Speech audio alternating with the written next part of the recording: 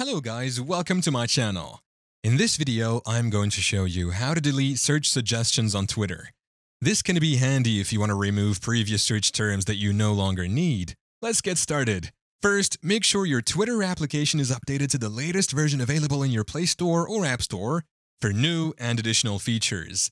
Now, open the Twitter app on your mobile device and make sure you're logged into your Twitter account. Click on your profile picture at the top right corner of the screen.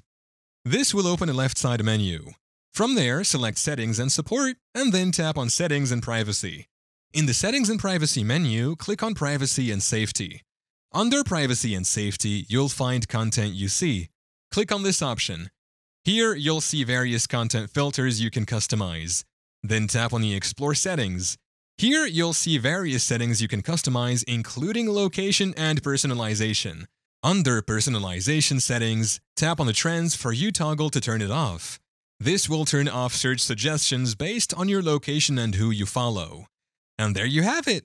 It's a simple way to keep your search history tidy and private. Thank you for watching. If this video was helpful, please leave a like and subscribe to my channel for more videos like this. And click on that notification bell to never miss an update.